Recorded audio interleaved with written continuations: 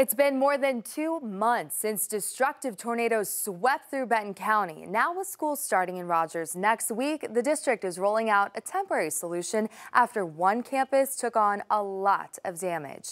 5 News reporter Lauren Spencer learned all about the mobile classrooms that hundreds of middle schoolers will learn in this fall.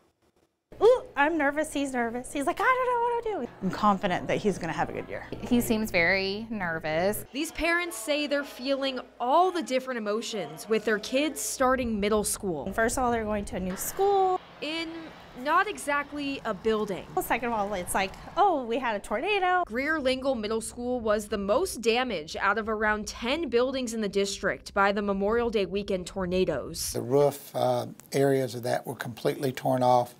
The HVAC unit, those were gone. Had damage to all the floors, especially the gym where the water had come in. So where will those 700 students go?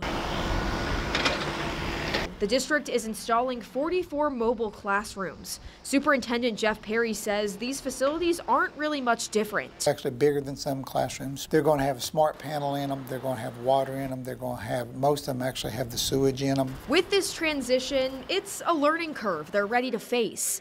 They're a school district after all. It's going to be a solid program that has all of the extracurricular and all of the athletic options that you would have during a normal school year. Teacher Aaron Winberry says it's par for the course for not just these Lingle students, but the whole district. Getting ready to welcome in children who don't know us, who have come out of a really traumatic time in their lives with this tornado. As these parents are staying positive with this different type of school and telling their kids to focus on the people, not the place. And he knows everybody is recovering from that. He sees it in our neighborhood. We have just talked a lot about how a school is not the building, a school is the people. In Rogers, covering news where you live, Lauren Spencer, 5 News.